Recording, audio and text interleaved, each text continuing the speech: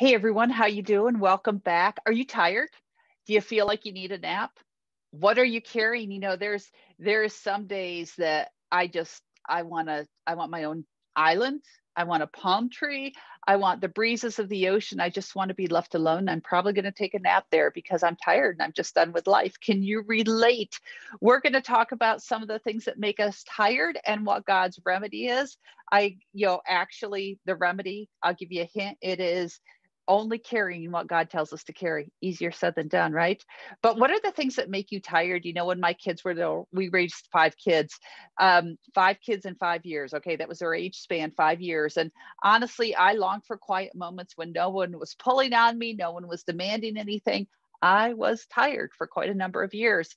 I used to say I could do anything if I could just get some sleep. Can you relate? Sometimes in life, we just need to take a good nap, right? Sometimes we just need to rest.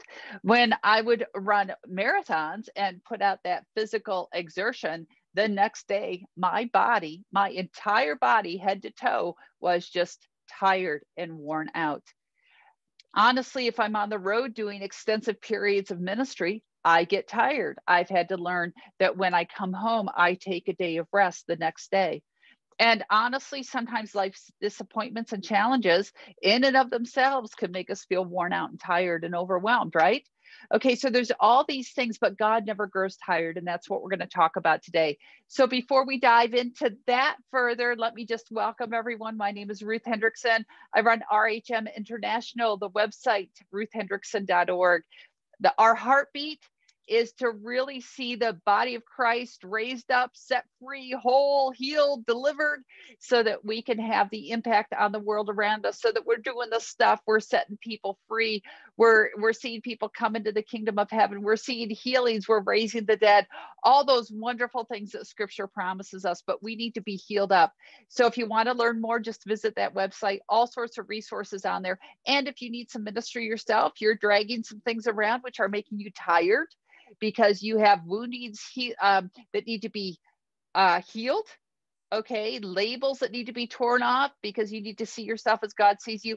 It's also where you can find out about Mashah, which is our healing and deliverance ministry, our emotional healing and deliverance ministry, and that team ministers around the world.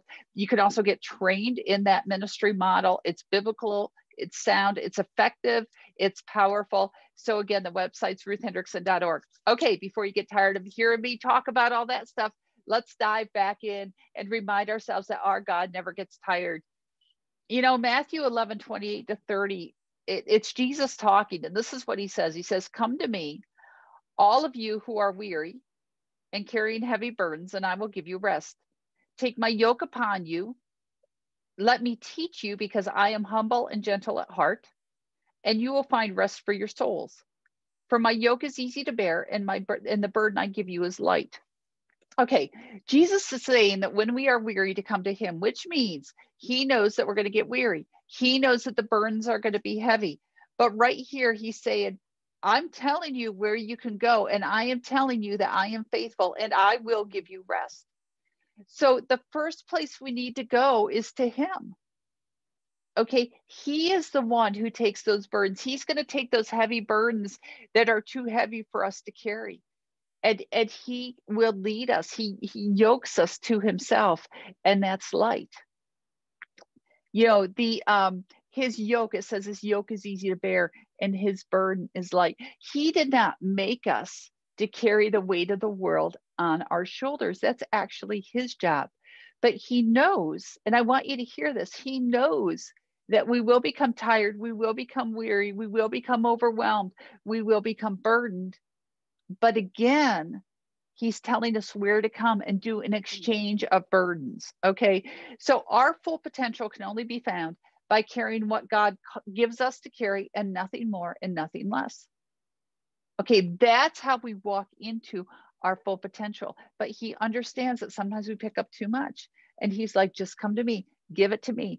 Now, I've done enough ministry and I've walked enough years myself to know that sometimes we give it and then we pull it back as we walk away. Can you relate? Okay, it's like, here you go, Lord. Okay, thank you, Lord. I feel so much relief. Oh God, this is so good. You filled me with joy overflowing. And then we walk away and we go about our day. or we're back in the situation. And it's like we reach back and go, oh, I'm going to just take this burden, and we put it back on. And he's saying, give it to him. Let him take it. Let him carry it. And yes, sometimes that means that we keep going back, and we go back, and we go back, and we're like, oops, I took it back, Lord. Oh, you know what, Lord? I went out and I found more weariness. I found more. And we take it back. We keep doing that adjustment, that burden exchange, so that we're only carrying what he wants us to carry. So, there's so many things that make us tired physically and emotionally. And sometimes it's the combination that come together. And oh my gosh, it really does a number on us, doesn't it? And so, truthfully, our bodies and our minds are both made in such a way that we need sleep. We can't be hypervigilant. We can't be always awake. We can't sleep with one eye open. We are created to have rest. Okay. We need rest. Remember, even when the Lord created, when God created the world, what did he do? All of creation, he rested. He took time to rest. He modeled for us what it means to rest. Okay. So, but we do have those times when we need to back away, and we need to sleep, and we need to retreat. And I've also heard people put that on God, like God must get tired of hearing this, or God must be tired of hearing my prayers, or, God never tires of you. You're his son, you're his daughter, you're his beloved, you're his bride. You're his inheritance. He loves you so much, he never gets tired. But we also have to understand that he gives us this out. It's like, bring all of it to me and leave it here. Let me take it. Let's switch burdens. You can have mine. It's light. It's easy. Psalm 121, 2-4 says, my help comes from the Lord who made the heaven and earth. He will not let you stumble. The one who watches over you will not slumber. Indeed, he watches over Israel, never slumbers or sleeps. Your God, my God, is always watching over us. He does not slumber and sleep. He's not out for lunch. He is not looking the other direction. He is watching over you faithfully watching over you and giving you the strength to carry what he's called you to carry, not to carry everything else, but what he's called you to carry, what he's called me to carry. As a kid, I had a rock tumbler. They're noisy, aren't they? They are noisy things, but man, do kids love them. And I have a friend who loves them too as an adult. She's a really good rock tumbler because she just loves what happens in that whole process. So, but as a kid, I had my rock tumbler, and of course it lived in the basement. My parents were not about to have it upstairs in the main part of the house, but I'd put the rocks in and the appropriate gritty sand, and round and round and round and round they'd go, clanking together, hitting against each other, rubbing with the sand. And I'd wait and I'd wait and I'd wait until I'd open that container, and I could rinse them all out, and I could change the grit, and I would see the progress that had been made. You see, because what was happening is they bumped against each other, and as that sand was there, that abrasion, it was softening the rough edges. It was shining them up. What had looked dull in the natural was becoming shiny as it was agitated, as it bumped up against the other rocks, and it began to shine, and it was smooth.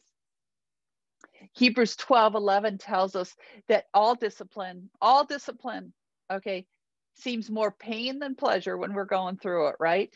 Yet later, as we're bumping together, as that sand is coming against us, what's happening is there's a transformation of our character that's happening, which brings a harvest of righteousness and peace as we yield to it, because God will shine us, but we have to, again, only be carrying his burden. You see, the rocks could only become polished and smooth if they went through a process. And when God takes us through a process and we yield to it, we can be assured that we will always yield a harvest in our lives. And Hebrews remind us that in that harvest is a mix of righteousness and peace. So what does this have to do with being tired? And what does this have to do with only carrying the burden that God calls us to carry? Well, or carry the burdens that God calls us to carry. We can get tired of the challenges and uncertainties of life. At least I can. But God never tires of refining us. He's right there. Philippians 1:6 out of the Passion Translation. This is so good. This is so good. This is the way it reads. It says, I pray with great faith for you, because I'm fully convinced that the one who began this glorious work in you will faithfully continue the process of maturing you and will put his finishing touches to it until the unveiling of our Lord Jesus Christ. I notice a couple things here. One is Paul is praying with great faith. There's an excitement, there's an anticipation of what God's doing in their life. Think of Paul's background. Think of all that he went through, the radical change in his life. He sees a future. He's looking ahead even for the body of believers and for himself, and he's seen something different. He's seen the maturing process, and he's seen the Lord putting the finishing touches on. He knows that they're going to be brought to completion and that they come out smooth and shiny. I remember the rocks after the first round. They weren't smooth and they weren't shiny yet. They were still in process. And sometimes we're still in process. And part of that process is learning to take the tiredness and the weariness and the frustration, our burdens, and take them to God and do a burden exchange. So let me just bring this together here. There's so many ways in life where we can get tired, right? It's like, let me count the ways. Just counting the ways will add to that burden and make us tired, right? Okay, but here's the thing. Even when we are tired and hopeless, we can be assured that we have a God who never slumbers and sleeps. He's watching over us. If we need to go take a nap, sometimes the best thing we can do is go take a nap, not a depression nap, but a refreshing nap. Okay, and just put on the worship music, have scripture playing, immerse ourselves in the presence of God. And even if we fall asleep, it's okay. We used to have all these times of soaking prayer. Remember that? Some of you guys still do that. It's phenomenal just to spend time in the Lord's presence. And sometimes we would hear, as we were gathered together corporately, we would hear somebody beginning to snore. Well, you know what? Sometimes we just need to take a nap in the presence of the Lord and let him fill us, do that burden exchange, refresh us. So anyways, our God will never slumber or sleep, which means if we need to rest, when we need to sleep, we can do so with confidence because he's on guard duty. He's standing guard over us right there. So for the trials and challenges of life, when these are placed in the hands of the living God, we can be assured that he will somehow work in and through them to smooth off the rough edges and to polish us and let us shine for him. Because when we shine for him, we reflect his image in amazing ways. But part of the process is learning to only carry what he gives us to carry. Some of us right now need to go do a burden exchange with the Lord. We've been carrying more than what we're supposed to carry. We feel very tired and worn out and weighed down physically, emotionally, spiritually. We're wondering if his yes and amen is truly yes and amen. We're wondering if he's gone to sleep. And the cry right now, the invitation from the very throne room of heaven is to go to him and do that burden exchange. It's like it's open right now. He's ready to take that heaviness off you and give you his burden, which is light, and his yoke, which is easy, which we were carried. Think of what that is. I mean, this is just a random thought coming to me right now, but what is the burden of the Lord? It's to show the world who he is. It's to allow his joy to be our strength. It's to grieve differently. It's to point to him. It's to bring creative solutions in. That's what we carry. That's his burden, not all the junk that life puts on us and the world puts on us. We're made to walk through that. We're made to take that to him and do a burden exchange.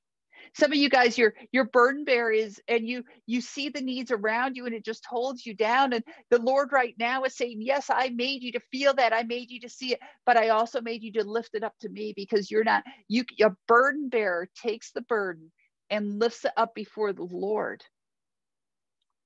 And the Lord exchanges it. Very, very important concept. So you are made to carry what God gives you to carry. Anything that God has not given you to carry, take it to him. And if you're feeling heavy by you're like, well, I've just got this burden. I know it's from the Lord.